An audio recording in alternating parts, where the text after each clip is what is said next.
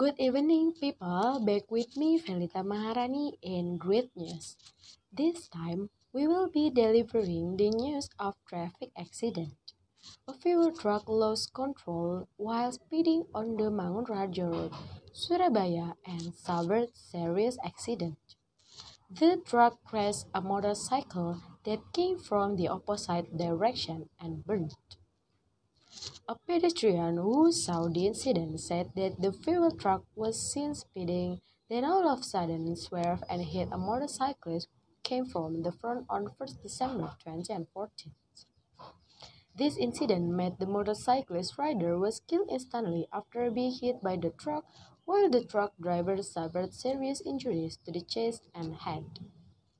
30 minutes after the incident, the police came to investigate the accident. After doing investigation, they found the cause that the driver was sleepy when driving the truck, in addition to the brake that didn't work, so he couldn't control his truck and hit the victim. The current truck driver had been taken to the Oibu hospital to be treated. And that was the news from this evening. Follow the next update in Great News 1 hour ahead. I am Felita Maharani. Good evening and see you.